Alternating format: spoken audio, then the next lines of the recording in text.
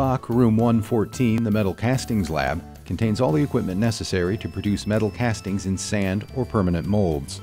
The 75 kilowatt induction furnace can melt 100 pounds of cast iron or steel.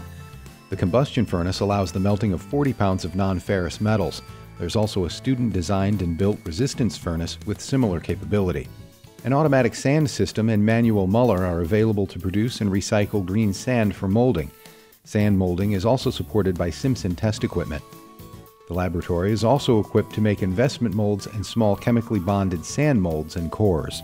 Finishing equipment includes an industrial-sized shot blast machine, vertical bandsaw, sandblaster, grinders, a CNC plasma cutter, and a laser table with a 4-foot by 4-foot table that can open to support 4-foot by 8-foot material.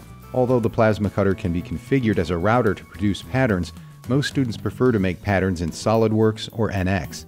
The solid model can be checked using Magmasoft for filling and solidification. A gas-fired forge can be used to prepare metals for hot work on the BlueMax 65 power hammer and/or 16-ton press. This is very useful for manufacturing processes and to demonstrate fundamentals of microstructural changes using the microscopes in the other lab. We hope to see you on campus soon to tour our metals casting lab in person. Click on these video tours of some of our other labs in the Mechanical Engineering Department.